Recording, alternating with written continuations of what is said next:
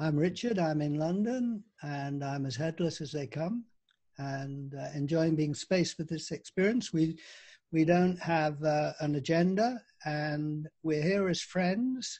Everybody I know, not everybody knows each other, by the way, and we are here just to share our experience of living the Headless Way. We don't know anything more about it than you, but we are very happy to share our response to this wonderful openness where we are. And so that's why I'm here, and it's marvelous to have friends to share this with. It's just infectious, inspiring, fun, and we haven't, all of us haven't, some of us haven't done this before. I've just done it once before. So, okay, Jose and Lorraine, would you like just to say something? Yeah, okay. Hello, my name is Lorraine. I live in Paris, and I know this way for 24 years. I was 20 when I met Douglas, and I share this practice with Jose at home, and we do workshop in summer in France. And I'm also a teacher for children. I don't speak very well English. I hope Jose will help me to say what I have to say. Okay, so. Yes, so I'm Jose. We are in Paris. My job is to teach philosophy. I met Douglas Harding in '93 when he came in Paris for a workshop. I discovered the space here 1 year before in reading a book of Nisargadatta Maharaj. Book is I Am That. Maybe you know the book. It's masterpiece. So I discovered the space thanks to Nisargadatta Maharaj. But 1 year after, I met Douglas, and it was so important to attend to one of his workshops first and to see his marvelous experiment. Because thanks to this experiment, I was able to maybe integrate the things in my life, and I was able to share it with friends. So I've been sharing headlessness now for 25 years. We receive people here twice a month, and I do workshop in France, in Belgium, in Switzerland. So but we are very happy to be here with you. Thank you. Very nice. Yes. Very nice. Marvelous. Well, since we've just done one couple, Karen and Amaranato, would you like to introduce yourself? I'm Karen. I'm from Holland. I'm doing the Headless Way about 10 years, I think. Discovered by grace, and well, it's the center of my life. It's lovely. Yeah. So my name's Amaranato. I'm English. I live in the Netherlands, and I come across the Headless Way when I was a Buddhist monk, and met Douglas and his wife Catherine about 20 years ago. Yeah, and it's been an important part of my life ever since. It's very nice to meet you all. Wonderful. And now Amir and Jade. So I'm Amir. I was introduced to Headless Way stuff through doing a course called the Finder's Course, which featured Richard, and found it very profound straight away, and then discovered the various online meetups, and there's the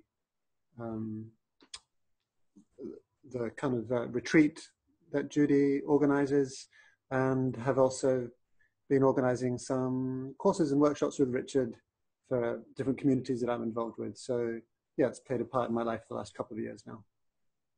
Hi, I'm Jade. I have been headless for like 6 months now, introduced by Amir, and I've done a few of Richard's courses as well.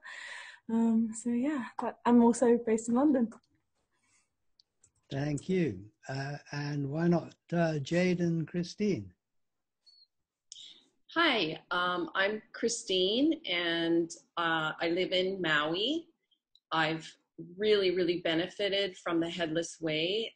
It's been an integral part of my life for several years, I think since 2004 or so, I'm guessing.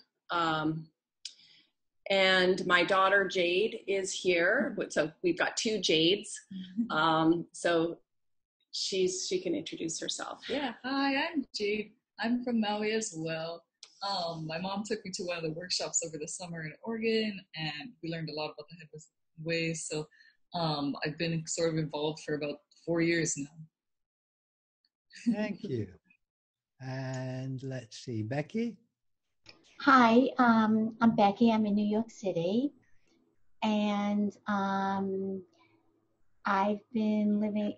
I started the Headless Way about a year ago in a course like Amir, and I've been going to the meetups, and Headless feels normal now. Feels really good. It feels normal. Yeah, I'm so glad to be here, sharing it with you. Welcome. Thank you. Sequoia?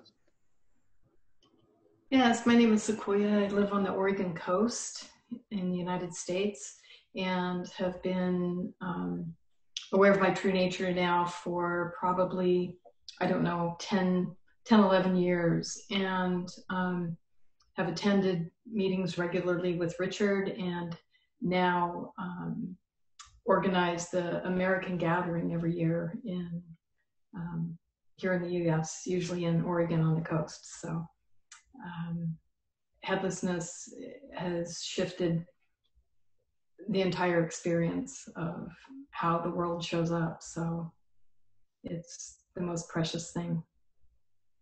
Thanks. Wonderful, thank you. Judy? Hello, everyone. It's really great to see all these people from everywhere, all around the world. I first met Douglas a very long time ago, about the same time as Richard, and I kept in touch, visited his place a lot. It changed my life, seeing who I really am. So I've had periods of time when I thought I could never keep it up, but here I am, still doing it. And what I do is I do organize the Salisbury summer gathering, Salisbury in England. I'm in Swansea in South Wales, and we have this super get together every year. It's been going on for 25 years, and yeah, everybody is invited to come, but perhaps not this year because it might be cancelled. Anyway, it's good to meet everyone. Thank you, Judy. Hank? Hi, I'm Hank. I'm in Portland, Oregon. Been living the Headless Way for a number of years. It's good to be here with friends. And John? I live near Oxford in England, and I was given Douglas's On Having No Head book for my 21st birthday. Okay, and that was brilliant. And I run workshops, online workshops, on a Monday on the Zoom platform. Thank you. Great. So, Amir and Jade, any questions that jump out at you there? Yeah, we'll start with the topical one from Vikas. Apologies, anyone, if I pronounce your name incorrectly. I would like to ask how seeing helps you in these days of massive anxiety and fear all over the world because of coronavirus. Thank you, Vikas from Slovenia. Yes, I thought that question would come up. Anyone got a response coming up? I'm just going to... Yeah, I do. The answer to how this helps is one that I couldn't answer. I just know that it does. That in the past, fear in situations like this, fear and anxiety would very much be forefront. And up and until this point in this worldwide challenge, there has been no fear, no anxiety, no stress over this at all. And so I know headlessness is the contributing factor to that. Thank you. Someone else? Yes, Christine. So this is really a question that's near and dear to my heart. And it also might be helpful in answering the headache question. So I'm going to answer both the headache question and the question with regard to the coronavirus and the fear and anxiety that's happening in our society. So recently, in October, I was diagnosed with cancer. And I found out that I had breast cancer through a routine mammogram that I just went to the doctor and she said, oh, it's time for your mammogram. And I ended up finding out that I had breast cancer, and then found out that I had to have both breasts removed, and just went through basically hell, if you can imagine, because I was always healthy. I've always been healthy, and I just kept questioning, well, did I bring this on some way? Why is this happening to me?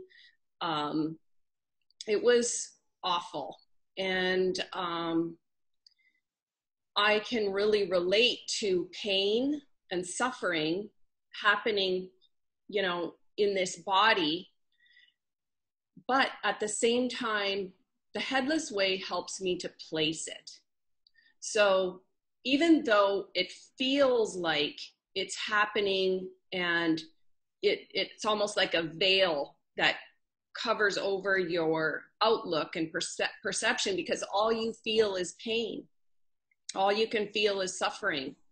And until you can step back and be upstream of that and hold that suffering and hold that anxiety and pain and even the cancer itself, I realized that the less I resisted, the more I could just kind of be with it and embrace it and love it without pushing it away so much. Because when I was pushing it away and resisting and trying to figure out answers, I would suffer more.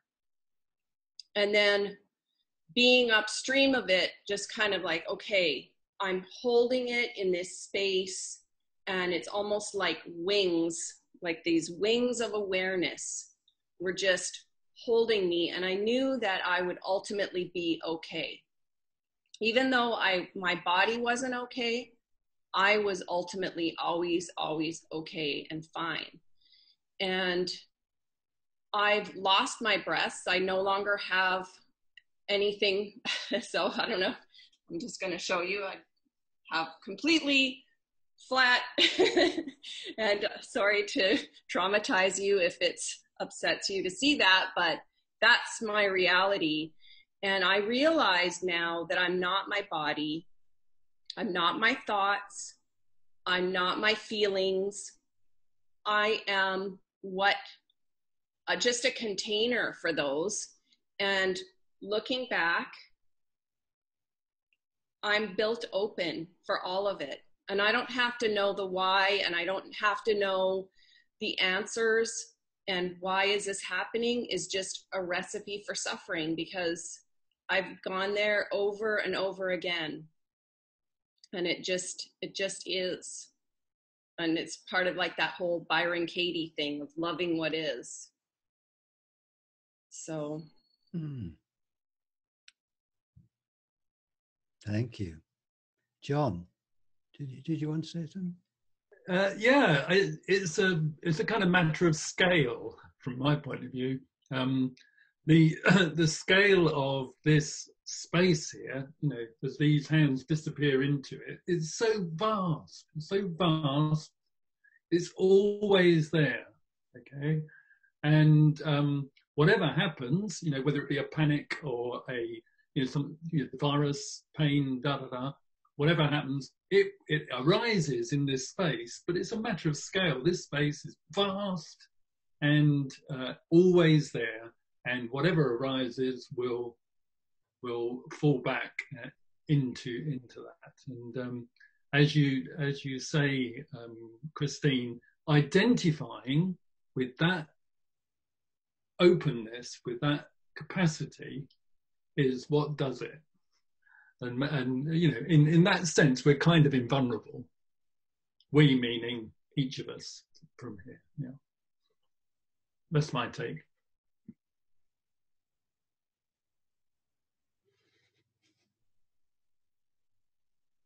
I'll say something then, that one of my reflections is that knowing what is happening is really difficult, to know what is going on with the virus and what to do. You know, I follow the advice I'm given. I feel anxiety and fear, or for my loved ones. You know, at the same time, wonderfully, I am aware of this space that we're celebrating here, which is real, which I do know. I don't know it, I don't understand it, but it's accessible. I can't see my head. Instead, I'm looking at this open space, and this is reliable and real and safe and true. And it goes along with this. What I'm not quite sure what's going on, and I'm not in control of, but to have this safety within one's life, which doesn't mean I'm now, personally not feeling anxious. I, in the midst of this kind of storm that's going on, is this stillness at the center that is just so wonderful. And a bit like Sequoia, I don't understand it. I don't have to understand it, but I am it. And I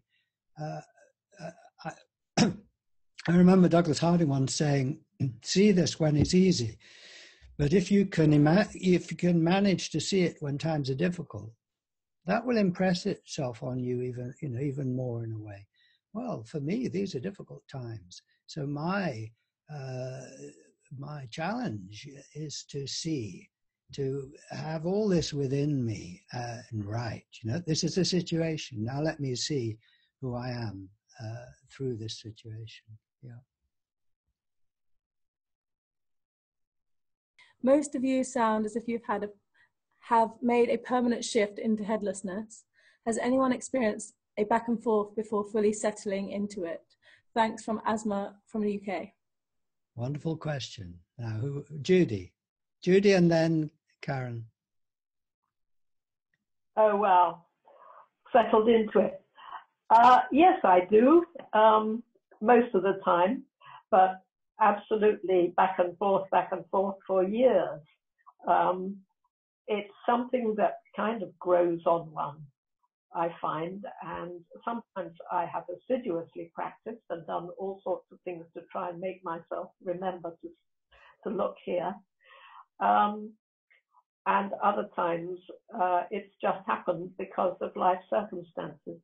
I can't say much about the virus in the last question, but I can say something about everyday challenge with the person I live with, because we had an example of that today, where we got into an argument and I got carried away into, the blame game. We both did. And so I was definitely not seeing. And then we sat down and I said, "This is terrible." And I made a determined effort to come back here and clear all that stuff and just listen. And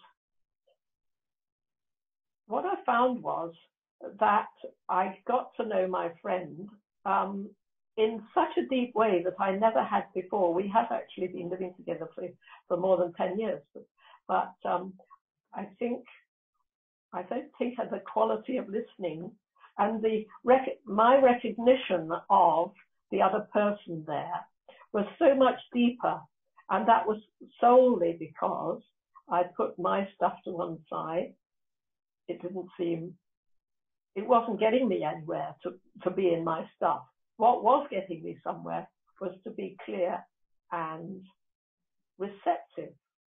And what I do find is that living the headless way means that whatever comes up can be a challenge, but it's also a lesson. It also deepens my understanding of people, myself, of life, of what it's like to be here now.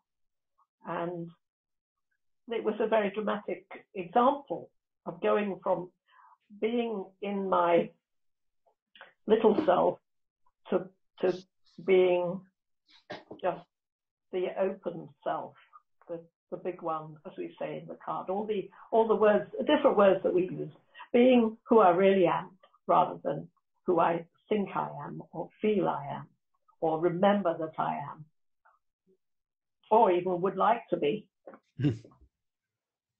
Thank you, Judy. Karen? Yes, I think for my experience that, you know, to reach some permanent state or permanent, well, yes, state, I think is the best word. Was one of my fantasies that would happen, like, you know, preferably a very positive one, like a peaceful one, and, you know, a blissful one, and all of that. And I'm so relieved, actually, that that's not the case. That what I found is there's this beautiful dance happening between being fully immersed in my small self, as Douglas would probably call it, and then finding the way back home to the big one, which is untouched by all of it. But to have this movement back and forth, like a dance, and the dance goes quicker. I'm less lost over the years in all types of emotions and preferences and dislikes and all of it, to find the way home so quickly, quicker and quicker and quicker. I think that's the benefits for me from the Headless Way, and saying goodbye to the fantasy. Thank you. Hank I find and Lorraine, yes. I find that the back and forth is part of this, almost intrinsic to seeing. So whatever is going on, say I'm, like Judy was talking about, say I'm having an argument with someone or having some kind of feeling. If I remember to look, then I look. Then I notice if there's any shift, if there's any difference. And whatever I notice is what I see. Thank you, Hank. Lorraine? So what I want to say is that in my case, at the beginning, I felt that there was something to do, and I think it's a classical thing to think that there is something to do, something that we have to do. But what I discover is that there is really nothing to do, because this space is only in, you have to se détendre, to rest in that. And I think the way is to see that there is nothing to do, really.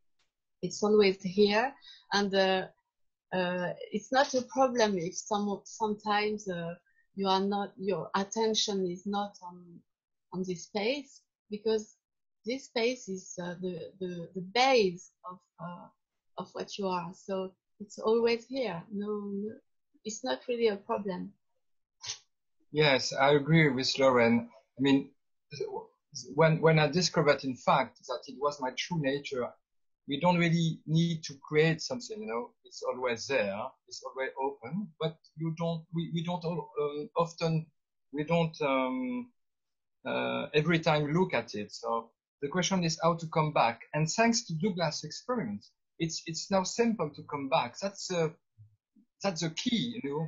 I think the key of this way. It's very simple to come back. It's like you know the way. You know, the way is looking here. You have to return your attention back. It's very simple, and you don't need to go in a dojo for doing that. You don't need a special place. It's always there, in fact. And maybe the way is to understand that. Maybe to practice is to understand that slowly. Thank you. Thank you. I'd also agree that this is always here, and the attention maybe get drawn off of it, but it's always there. It's who this is expressing as at the core, and so it can't go anywhere. It's not going anywhere. Where would it go? It occurs to me, just to jump in and just say an obvious thing is that in our view, in my view, everyone gets this. What am I talking about? Look for your head. You can't see your head. Instead, you see the world. That's it. But it's a non-verbal experience. So I'm convinced we've all got it. It's not a feeling. It's not a thought. It's so simple and available. But we all express it differently. And there isn't a right way of expressing it. And your way, you know, people who are in the audience, so to speak, is obviously as valid as ours. We're just friends here sharing our personal responses to this experience, which is available to everyone. Yeah, you can't get it wrong, and you can't do it better or worse. Yeah. All right, Amir and Jade, something else jump out there? There's several questions that have come through that are quite similar in different ways, so I'll just read out a few, and then people can respond in the way they see fit. One from Max, question to the panel: does anyone practice being headless daily in some sort of prolonged, for example, 30-minute formal meditation? And there's several people asking quite similar ones, that they did a Vipassana retreat, but they're interested in replacing their regular practice with headless experiments, but they haven't yet got it. Do you have any suggestions? Someone else who has a long-term practice for 30 to 40 minutes, they'd like to fill that time with headlessness instead of what they used to do, and want some tips. Someone, Edin asking, how do I get into actual practice on being headless? The intro seems too general, hoping to get steps or links to actual practice workshops. And there's a few other questions on, like, technically how to start. So maybe there's a way of combining answers to those. How is Headlessness Way different from Meditation Way? So that's kind of a broad summary of a group of questions. Marvelous. And do remember, Jade and Amir, you know, if you feel like responding, I know you're on the job there, but, you know. So does that subject appeal to someone? Ah, Becky. Yeah, so there are actually many things I do on a daily basis. And it doesn't take the same. I used to prior to Headless Way, I used to sit and meditate for hours. And this doesn't take the same form for me. The first thing I do is when I walk the dogs, I always remember to be face to no face to people. So as someone's approaching me or coming in the direction that I'm in, I'll say it to myself, face to no face. I won't point. I live in New York City. I won't do that. But I will say it to myself. And sometimes I will have walked for a little while. Oh, I forgot to go face to no face. And yep. And that's all happening in my imagination. I'm not pointing, but I'm remembering. And then it's just the most natural thing in the world at that point. There's no head there. So all of this is happening in me. All of this. And it just comes up naturally. And then at some point during this walk, which my dogs are Chihuahuas, it takes a whole block, I'll have a conversation with somebody.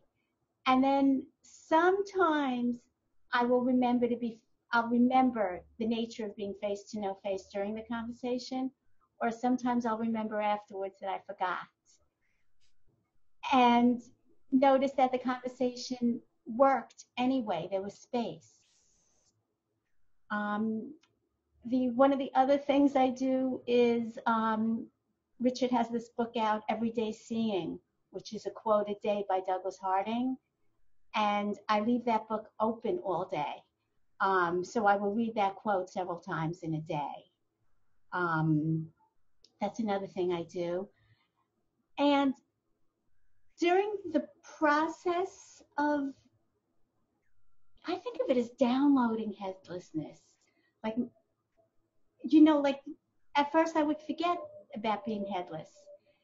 And for me, the most visceral difference between headlessness and thinking I was ahead, that the mind was everything, was that the state of headlessness is so spacious. And feeling like you have a head and your thoughts predominate, for me, it was very constricting. So that's like a cue to me.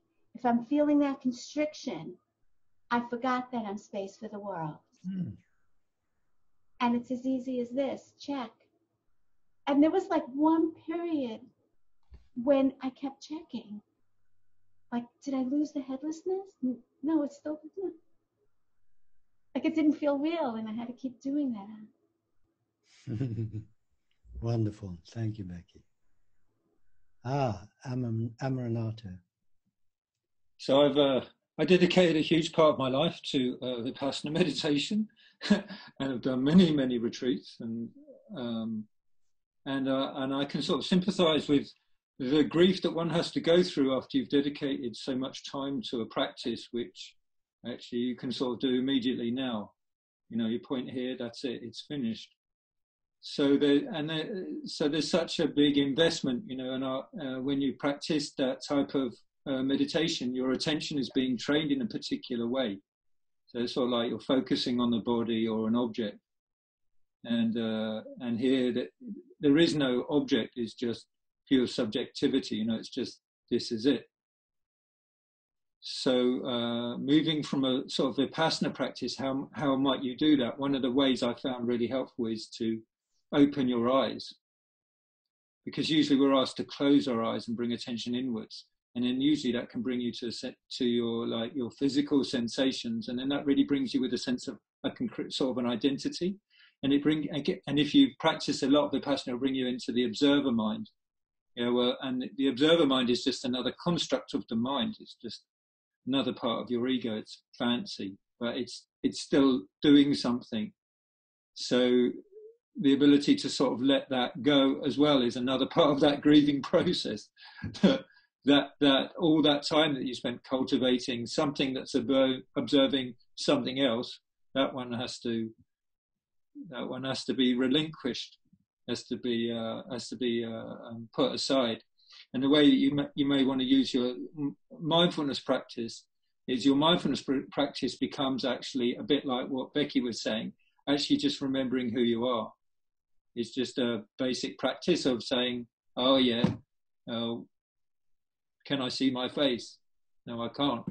You know, a lot of people that seem to be asking questions, you know, about are there sort of like multiple steps or things, but here it is, isn't it? I mean, if I just look now, I can't see my face, you know, and it seems like me and Karen are looking out the same space, and yet when I turn to her, of course, I can see Karen. But, you know, and then I can think, oh, well, I want a body sweep, you know, if you've done Goenka practice, you know. So then the mind goes into, oh, I want to sweep through my body because it gives nice, pleasant sensations, but it's still got nothing to do with what's going on here. So it's just in a sort of a sense of also having to let go of a formal practice. You know?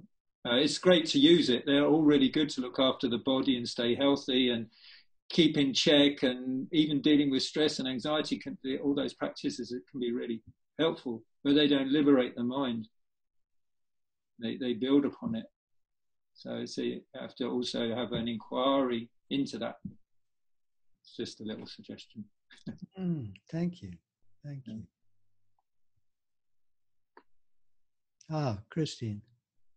So there was an earlier question about children. And I just feel like I can answer this one because I have Jade, who's 19 years old.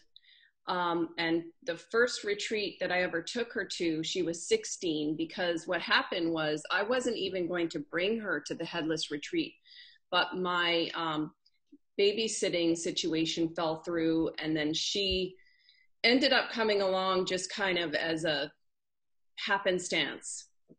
And I never forced seeing upon her. I never pushed it, because I really, really do think that children, they can be exposed to it, but I don't think it's good to like force something on them. And I really think that because I let her develop in her own way and come to it on her own, like she still doesn't come to weekly Zoom meetings, and I don't mind, you know, it's entirely her choice. So do you want to talk about your art, Jade, and what you do and stuff like that?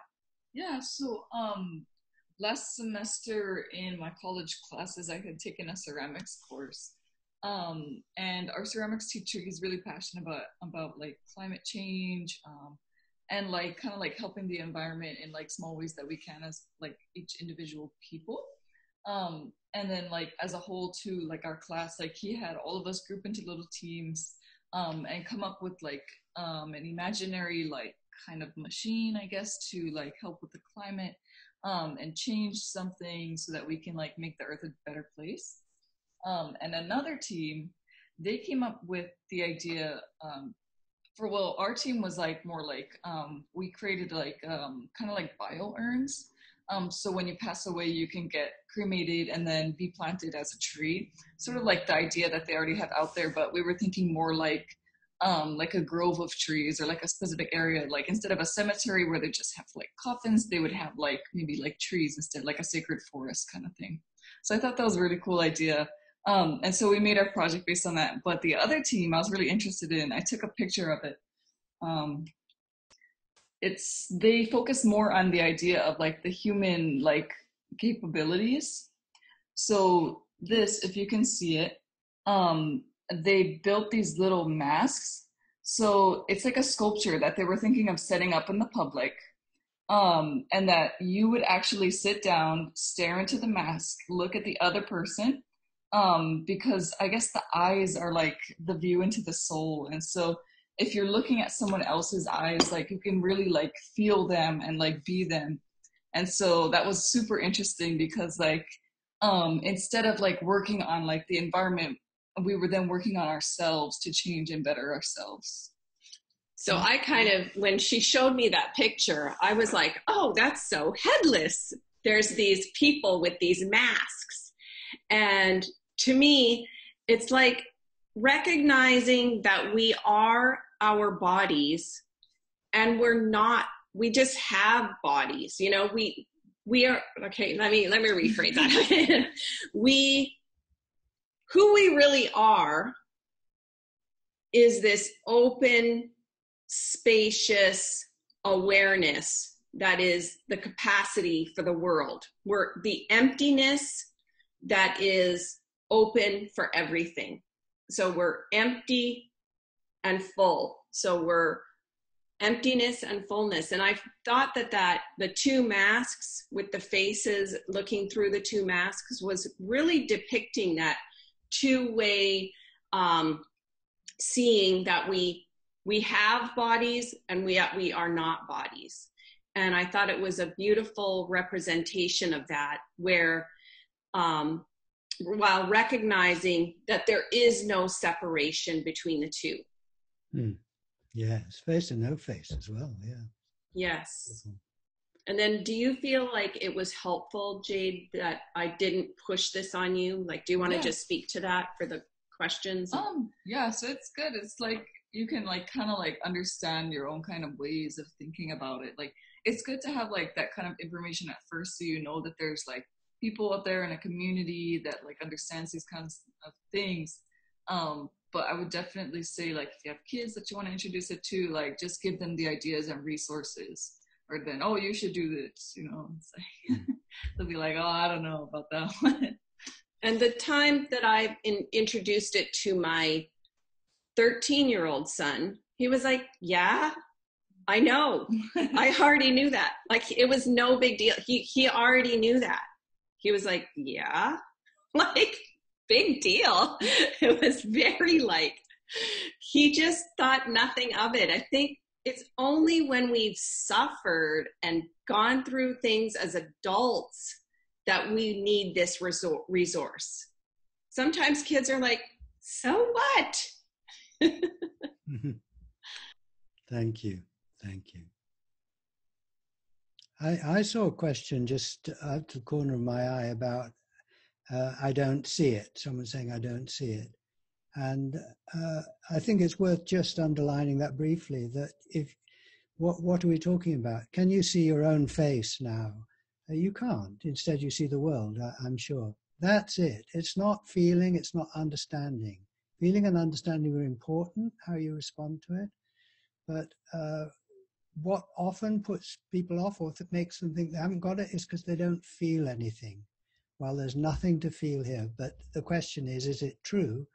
And do you want to live from the truth? I suppose is one question there. Anyway. So anything anyone wants to say, or Amir and Jade, another question? Please. Hi. Just to say something about somebody has commented, I can see my face, I can see my nose, my eyebrow, my upper lips, my tongue, and my upper cheek. Ah. Oh no, it's all gone wrong. Would someone like to respond to that?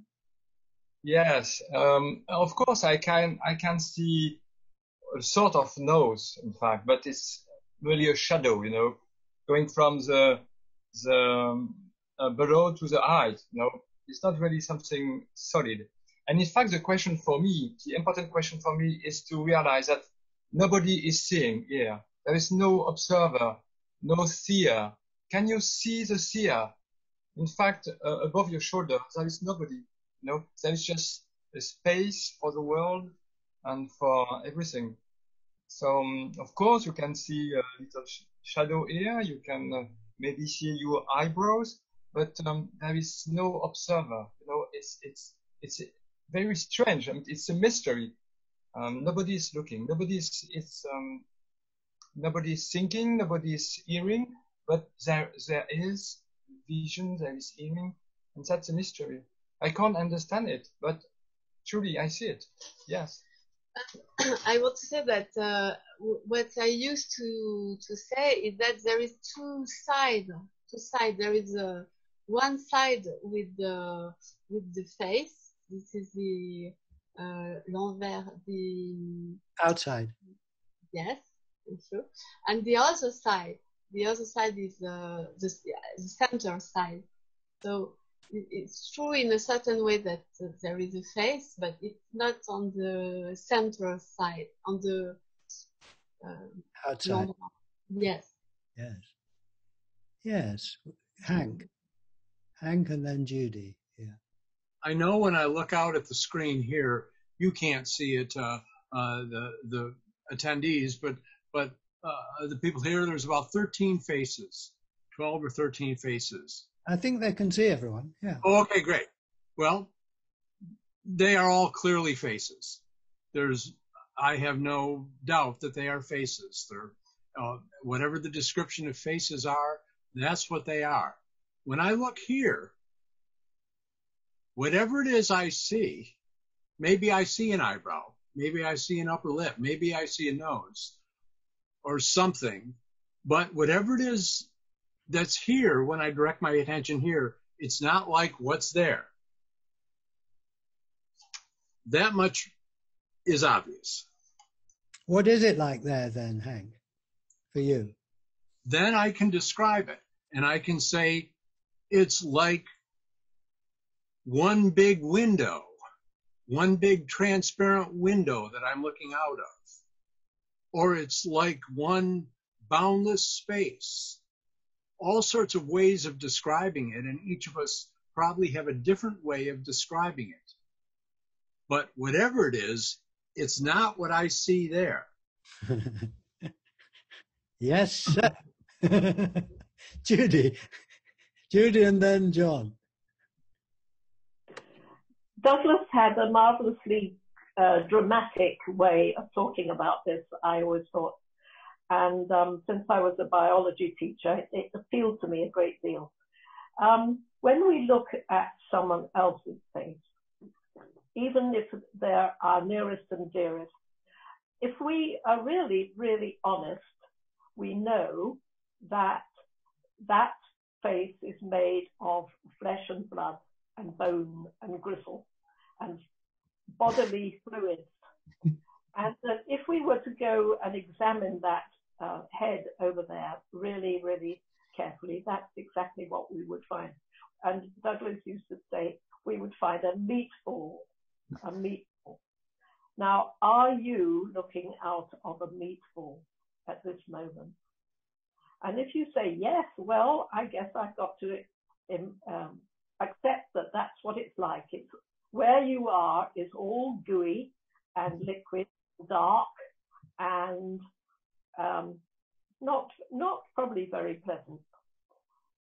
Whereas in my experience, and I think in everyone else's experience, if they're prepared to be to not think but to look, it is, as Hank just said, a clear window, a clarity in which the world is suspended.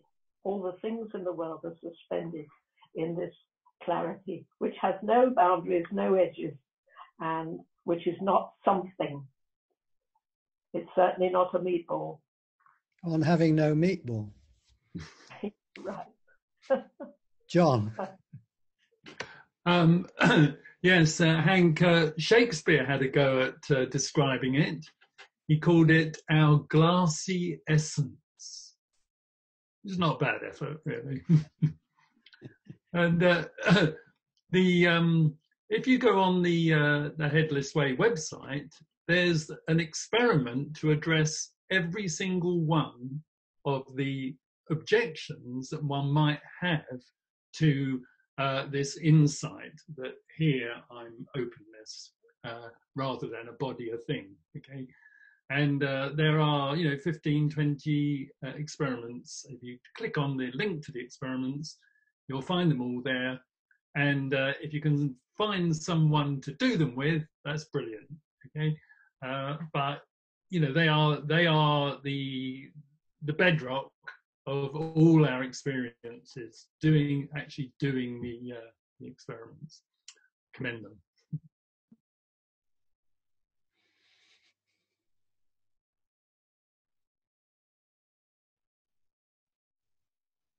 Yes, Karen. Every time I'm just blown away. I'm so super astonished that actually here is nothing, and I put my hands behind my head, they disappear in I don't know what, but they're really gone.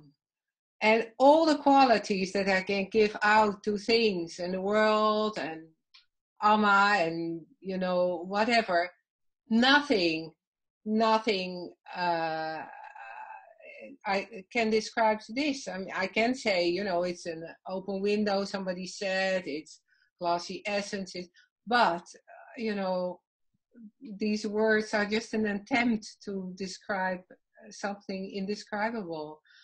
And it's astonishing, and it's such a relief to admit there's nothing here, this whole person that I always in the outside world admit, oh yes, that's me. Here, she doesn't exist. It's not even a she. There's not even existing. It's just, it blows you away, does it? And it's such freedom. Well, freedom, another word. Such a relief. She's not here. Thank you. Lorraine? Yes, what I want to say that what is important to see is that identificate to a face is a construction, and it's not given by experience, because when we were very, very young, we didn't identify. with this face. And on the same time, we can see that the body, when you close the eyes and when you put your attention on the body sensation, you can see that there is no form to the body sensation. There is a lot of things that are very, we can be astonished by this thing, because we used to think we have a lot of idea about ourselves. But if we confront the experiments, if we experiment the real things, we see that we enter in a world which is very different, because the body sensations are wide open. They are no form. They take all the place in the consciousness. And I think that to answer to that question, you have to experiment. Very good. Jade and Amir, did you see other things there? And do you and Jade have any things you want to share about living the headless life? I've been quite busy. There's a surprising number of questions and comments coming in, so I'm quite busy in like reception mode.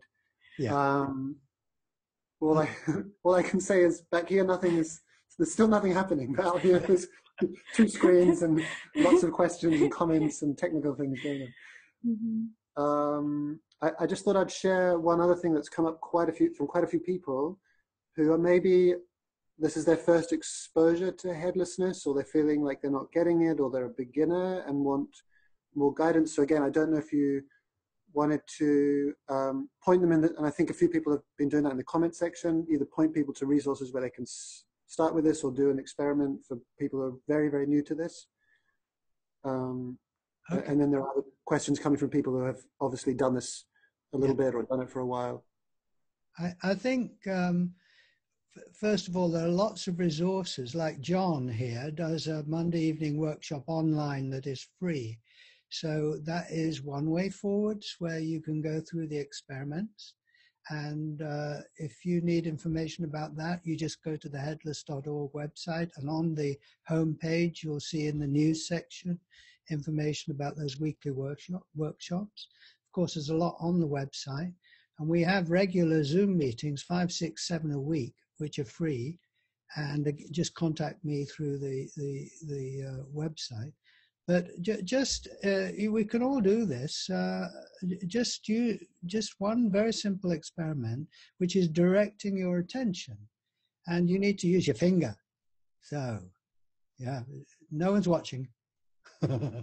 Point at somebody on the screen, at their face, you see. You're directing your attention. So this is extremely simple.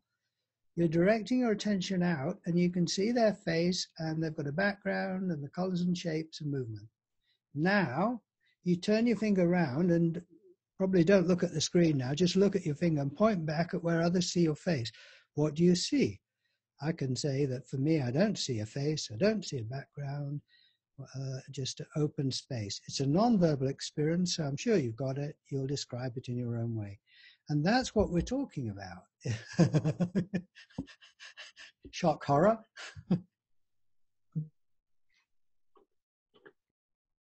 We have a question here.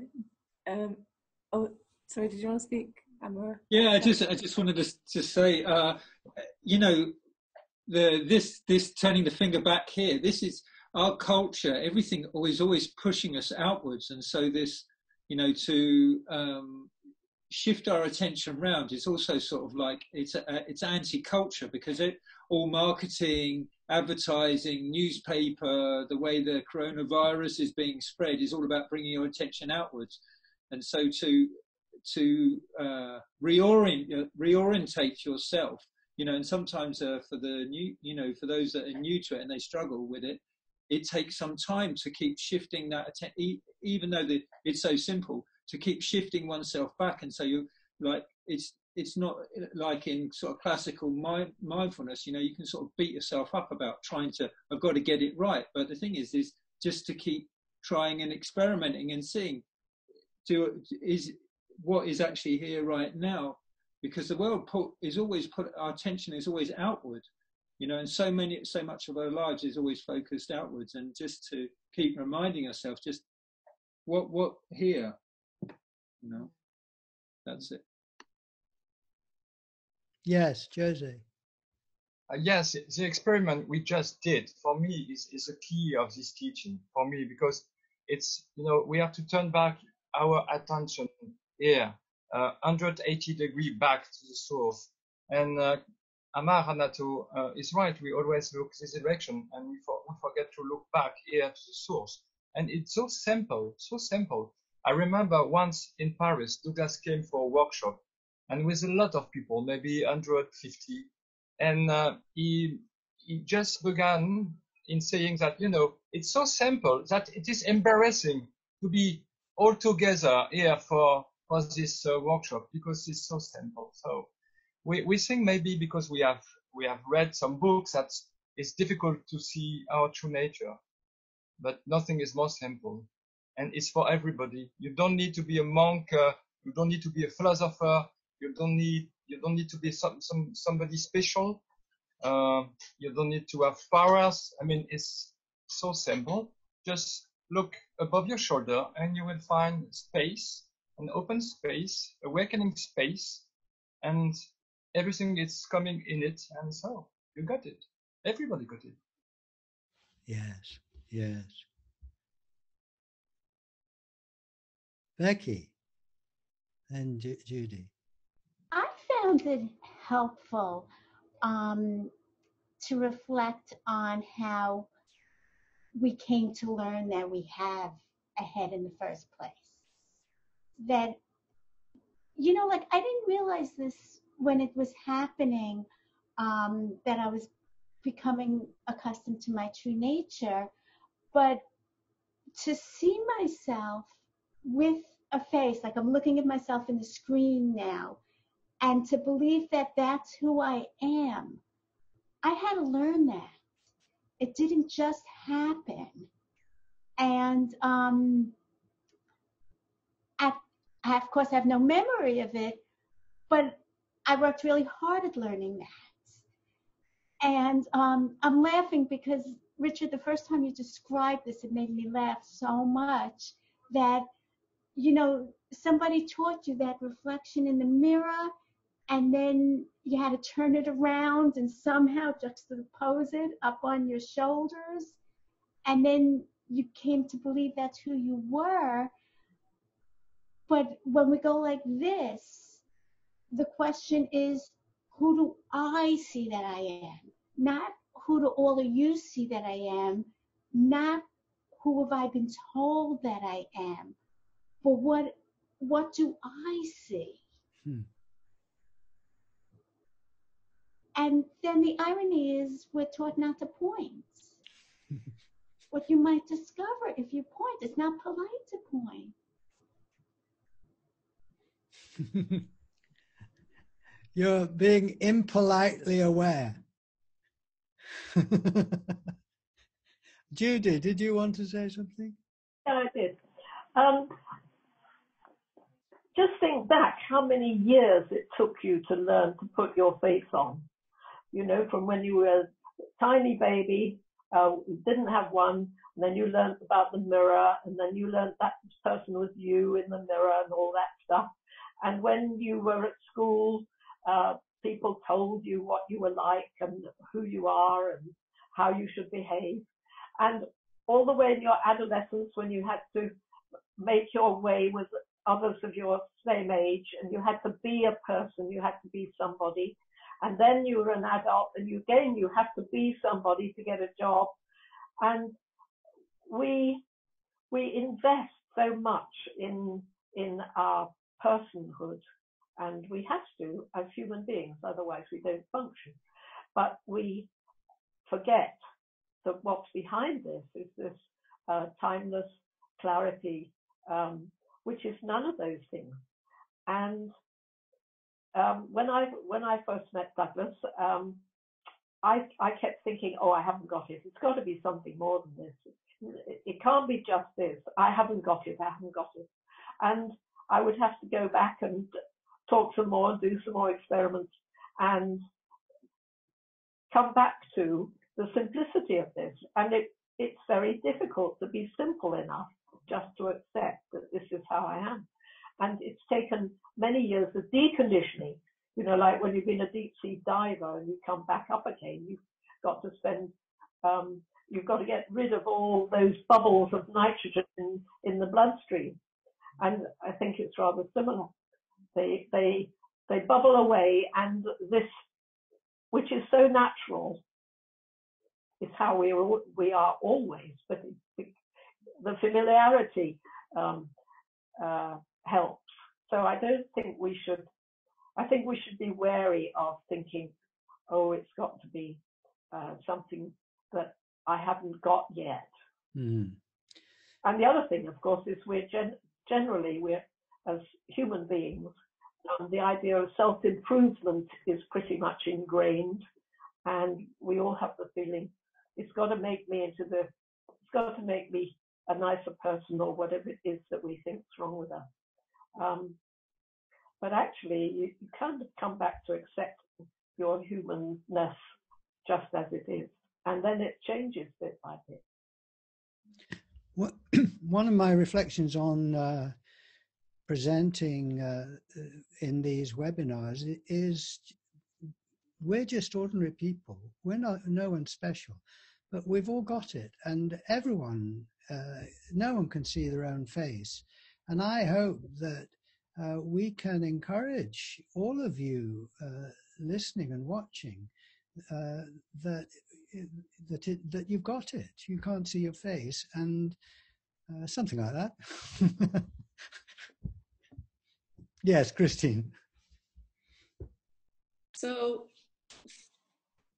having been involved in this, I think I said since 2004, but I think it was more like 2014. I was thinking about that didn't make sense. But so just over these last 6 or 7 years, I've struggled between the doing and the non-doing. And that is even a struggle with me overcoming my cancer diagnosis. There's a kind of this fine balance that I need to find between pushing and doing some exercises and mobility things for my arm, because I had lymph nodes removed, and making it all swollen and making it worse and going backwards. There's a fine line between doing and not doing, because I've also found that to be true in seeing. And when I do nothing and just allow this to kind of be happening, because we're always seeing all the time, then sometimes I just forget. And I could be teaching in my classroom and be kind of like not aware of my true face, like the face before I was born, as they say in Zen. But then when I do attend the weekly Zoom meetings and I do certain practices, it helps me remember. And then when I'm teaching at the front of my classroom, I'm like, oh yeah, I am these 30 students, and I have more compassion, and I realize that we're all connected, and I'm a kinder, more tuned in teacher because there's just less separation between my students and myself.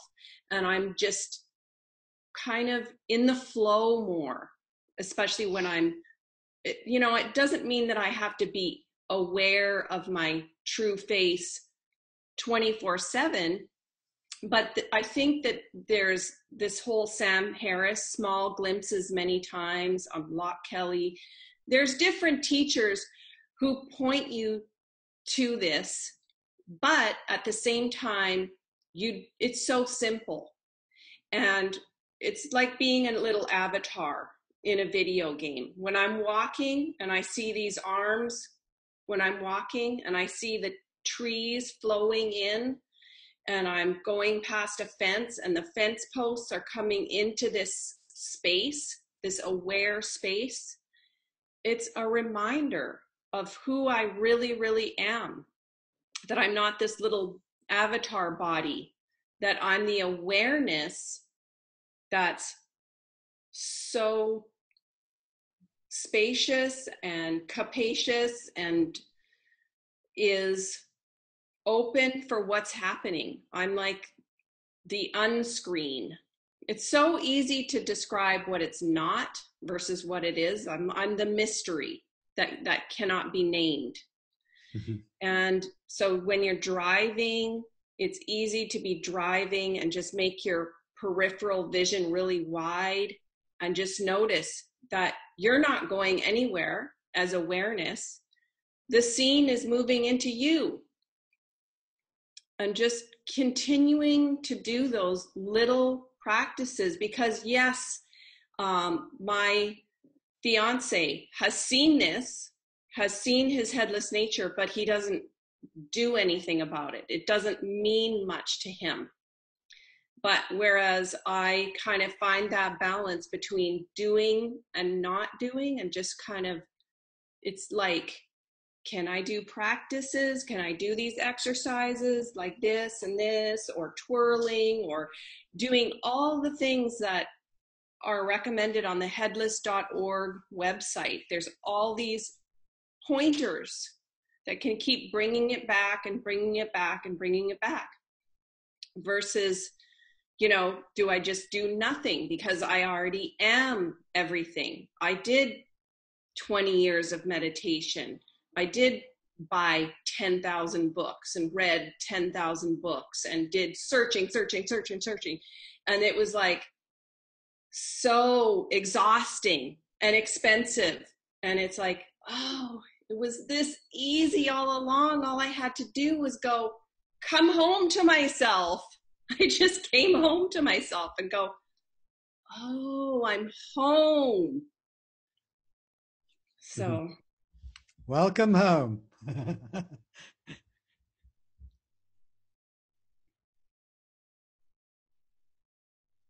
Lorraine? Thank you, Christine. I really like what you just said. And I like this notion of flow. I think it's very important. And at the beginning, maybe I thought that identification was a problem, or but there is no problem. You have to be one with life, and the way to be one with life is just to see here. And when you see here, there is no separation between what is inside. It's really because we did this at 10 minutes ago, but we can add this. It's there is two directions, and these two directions are one. There is no obstacle. Obstacle, yeah. Okay, thank you. Sorry, my English is terrible, but no, it's very good, Lauren. Very good. Charming accent, I'm sure. Yes.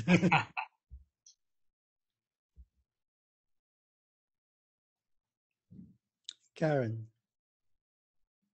Yeah, I agree. It's this utter simplicity, this coming home, this just what I am is actually this moment. Everything happening here, the sounds, the vision, and that's it. Period. That's it. You can think about it for a long time, but it won't bring you here. Okay, Jane, Amir, any other questions to jump out for you there? Yeah, we had one quite a while back. Do you ever feel a burning need to tell others about this, but are afraid that they will think you're crazy? Can you answer that one, Jade? I tell them whether they think I'm crazy or not. Just keep going.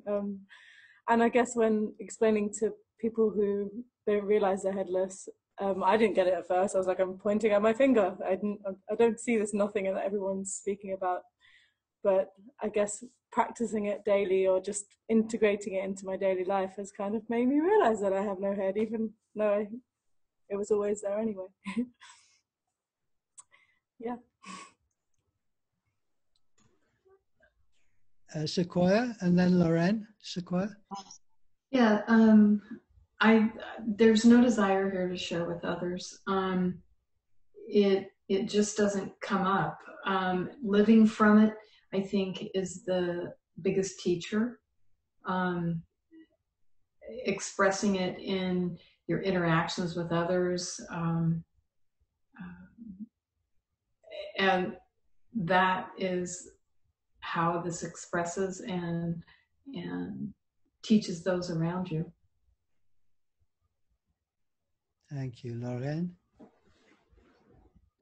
Yes, I want to say that maybe if you begin with the closed eyes, maybe it's easier for people who really don't know about meditation, because it's usual but the closed eye, the headless closed eye is different, because there is a question about your identity. So there is a link to the headless with the open eye.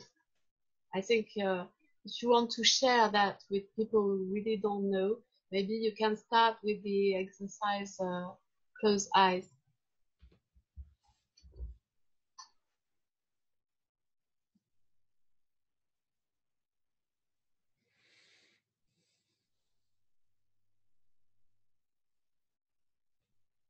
Ready for another question? Yep. What about the feeling of shame in this process? And other people have mentioned other emotions. Shame seems to make me a thing again, puts me back into this person. What is your experience?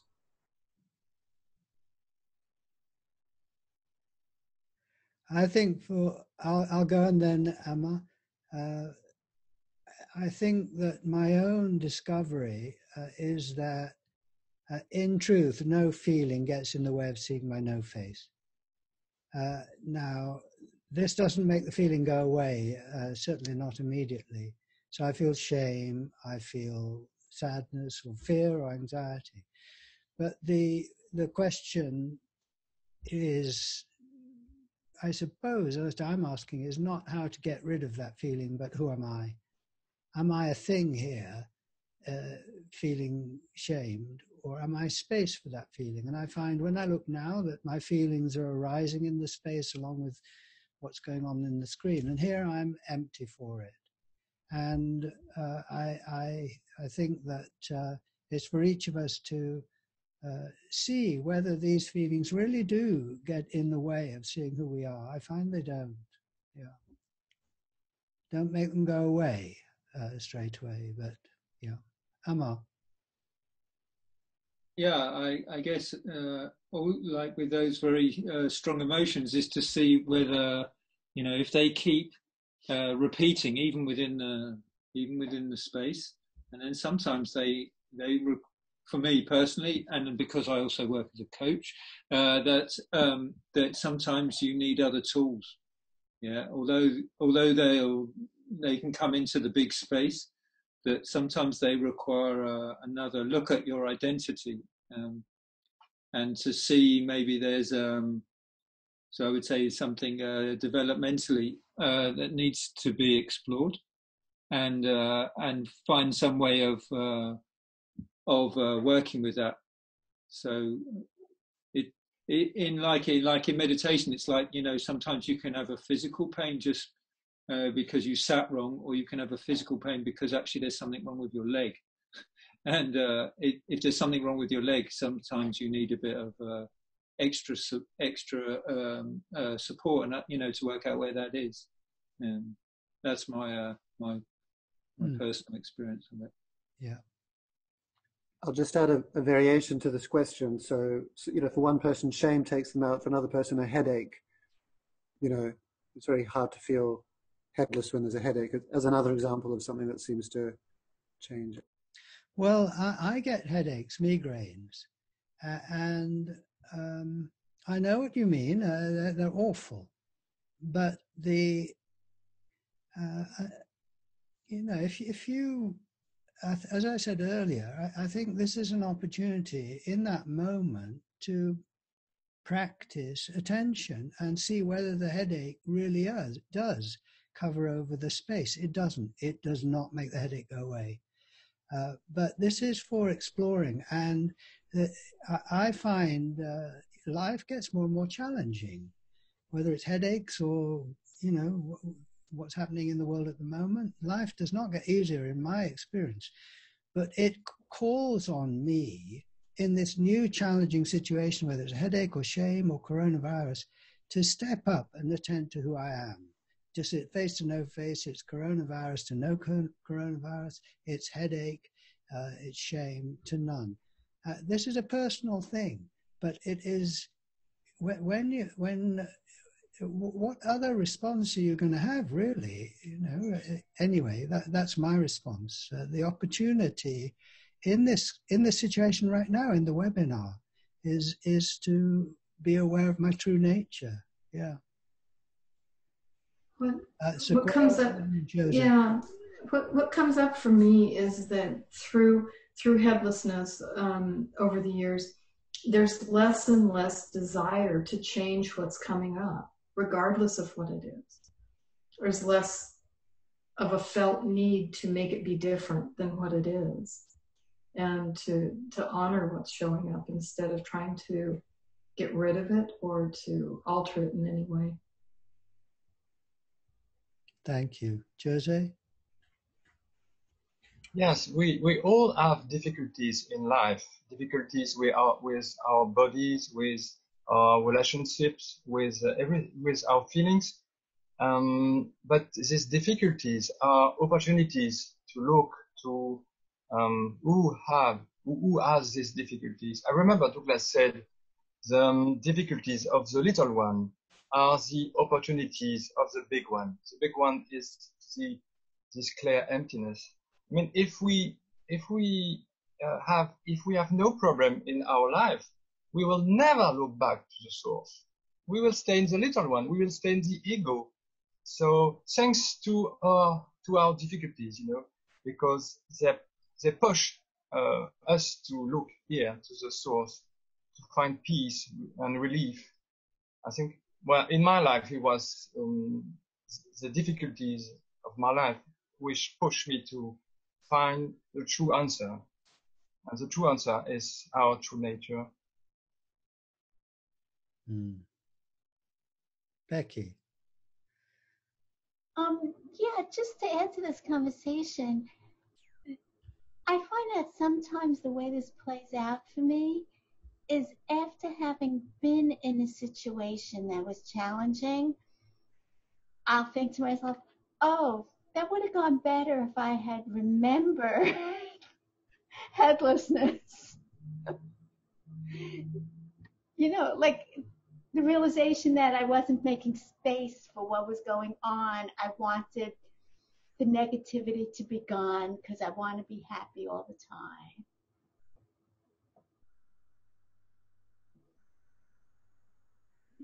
Something that's been really powerful here is the statement, know the truth and the truth shall set you free.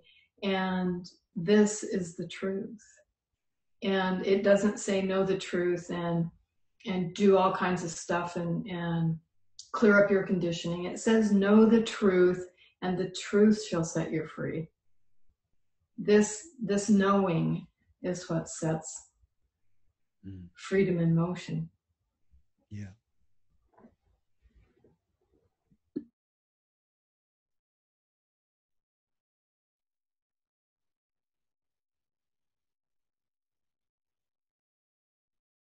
We've got about 7 minutes left. There's still lots of great questions that have come through that we probably won't have time to get to.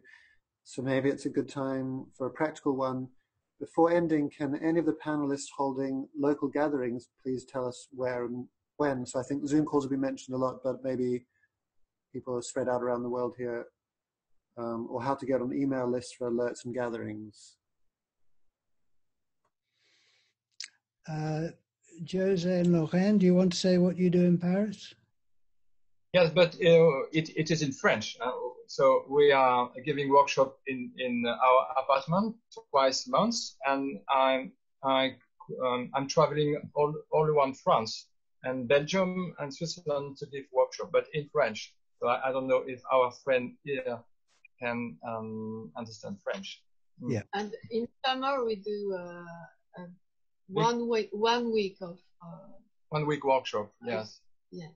With Catherine and yes, Catherine. Down in the south somewhere, isn't it? Yes, in the south of France. Yeah. And usually there is English friends. Yes. Yeah. You're welcome. Huh? And how do people find out more about this? Sorry if you mentioned it, but I didn't catch. You have a website or a... Yeah, Vivre sans tête, is it? Or what's your website? Yes, there is a French website, Vivre sans tête, yes, which is translation of on having no head. Yes, and you can find a lot of video with Douglas in English, of course, and Catherine and Richard, and a lot of articles, but in French. Yeah. Il y a quelqu'un qui te pose une question. Alors, yes, I'm coming in May near Geneva. Yes, if the coronavirus allow us to travel, I will be there in May. Karen, in Holland, yes, I'm in Holland. Unfortunately, next weekend, I was going to have a workshop which can't happen. The center closed down, and we just heard before this webinar was starting that the schools are closing down and everything is closing down. So the next one, hopefully happening, will be in Holland in Lelystad, which is about the center of Holland, on Sunday, June 14th. And my website is headlesscafe.info.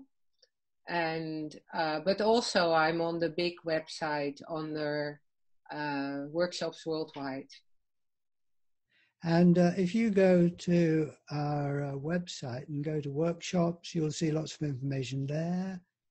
And we have 7 or 8 regular free online Zoom meetings. And to get more information about that, email me. If you just go to the website, you will find my address, their contact.